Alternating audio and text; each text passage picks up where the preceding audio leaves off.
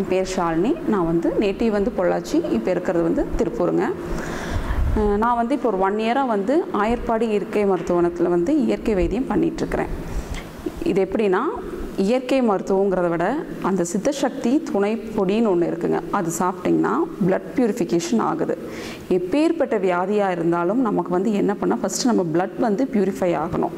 So அதிலிருந்து ஒவ்வொன்றா நம்ம கிளியர் பண்ணிட்டு வந்தோம்னா உங்களுக்கு ஒவ்வொரு பிரச்சனையும் க்யூர் ஆகிட்டு வரும். ஸோ இதில் பார்த்தீங்கன்னா எனக்கு வந்து ஸ்டார்டிங் வந்து diabetes patient, blood pressure, stroke patients, paralysis, இந்த மாதிரி ஏகப்பட்ட பேர் இருக்கிறாங்க.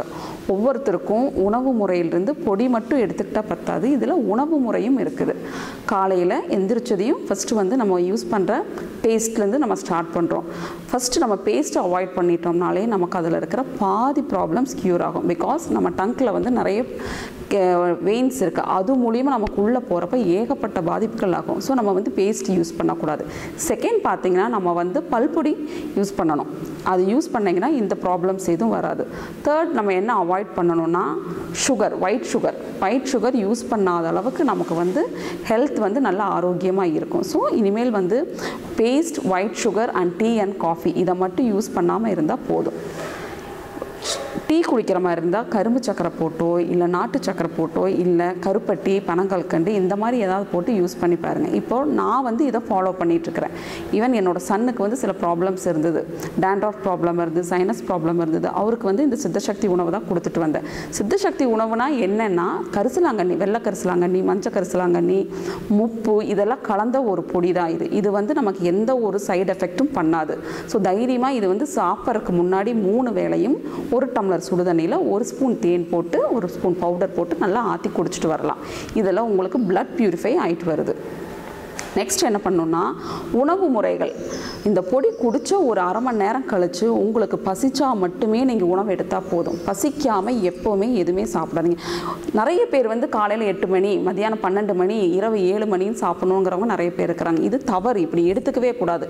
பசிச்சாதான் உணவு எடுக்கணும். உணவு சாப்பிட்ற முறைன்னு ஒன்று இருக்குது. உணவு சாப்பிட்றப்ப நம்ம வாயை வந்து நல்லா க்ளோஸ் பண்ணி நல்லா மென்னிங்கன்னா உங்களுக்கு உமிழ்நீர் கோர்க்க ஆரம்பிக்கும். உமிழ்நீர் கோர்க்கிறப்போ அந்த உணவு வந்து டைஜஷன் ஆக ஆரம்பிக்கும். அப்போ உங்களுக்கு அந்த இடத்துல எந்த பிரச்சனையும் வராது.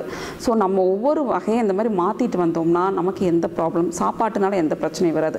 டெய்லி முடிஞ்ச வரைக்கும் ஒரு முருங்கைக்கீரை சூப்பு, ஒரு அகத்திக்கீரை பொரியல், இந்த மாதிரி காய்கறிகள் நல்லா நிறைய எடுத்துகிட்டு வந்தீங்கன்னா நல்லா இதாக இருக்கும். அதே மாதிரி சித்தசக்தி உணவு ஒன்று இருக்குது, குளிகை பொடின்னு ஒன்று இருக்குது. அது என்னென்னா உங்களுக்கு வந்து அல்சர் பேஷண்ட், டிபி, ஆஸ்மா இந்த மாதிரி இருக்கிறவங்களுக்கெல்லாம் எடுத்துக்கிட்டிங்கன்னா நாள்பட்ட சளி உள்ளே இருக்கிறதெல்லாம் வெளியில் கொண்டு வர ஆரம்பிக்கும்.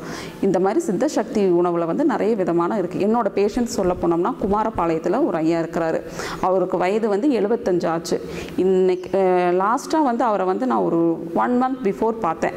எப்படின்னா என் ஃப்ரெண்டு வீட்டுக்கு பக்கத்து வீடு. அவருக்கு வந்து ராமகிருஷ்ணாவில் வந்து கோயம்புத்தூரில் இருக்கிற ராமகிருஷ்ணாவில் வந்து 10 இயர்ஸாக ட்ரீட்மெண்ட் எடுத்துகிட்ருக்கிறாரு.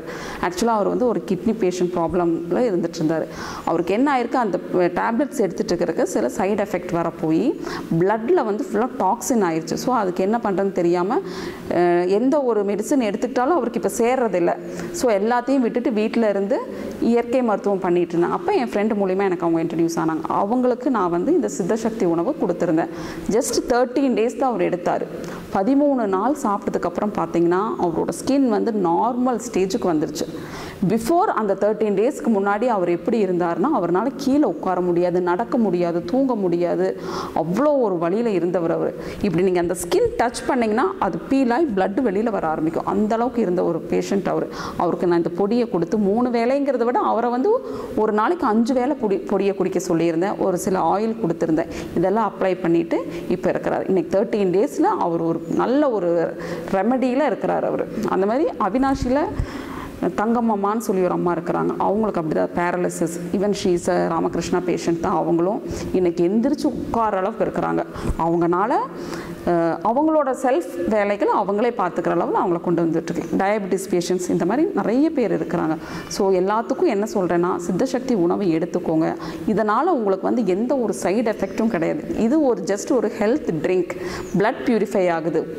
பிளட் பியூரிஃபை ஆனால் உங்களுக்கு எல்லாமே கிளியர்.